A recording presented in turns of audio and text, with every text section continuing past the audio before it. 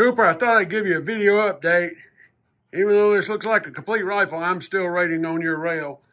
This is the Geissele rail. This is identical, except it doesn't have the Arca platform on the bottom. It uses the exact same barrel nut and everything else. So swapping it out when it comes in will be very easy. I want you to know I've got this thing finished.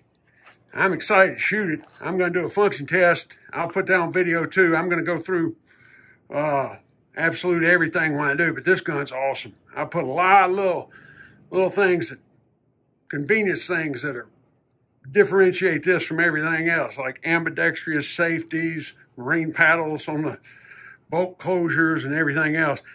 I have one of my Pigplex optics on there right now. It's a low power variable optic, 1-to-4 power, and that's the same type 30 millimeter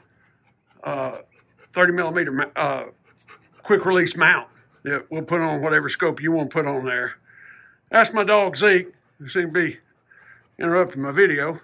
I just have an AAC suppressor on because I like shooting everything suppressed, and the muzzle brake on there, but I'll go back to the Christensen muzzle brake, that Christensen barrel.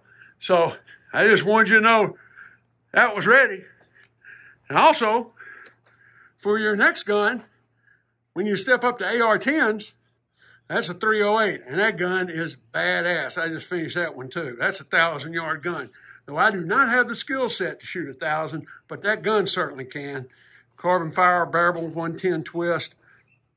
Incredible. Trigger on that thing is equally as incredible as your trigger because they're both Geissele's. So I will be shooting these this weekend, if not sooner. I'll tape that, give you a full report on it. I'll make sure I tune the gas block and everything so it's perfect.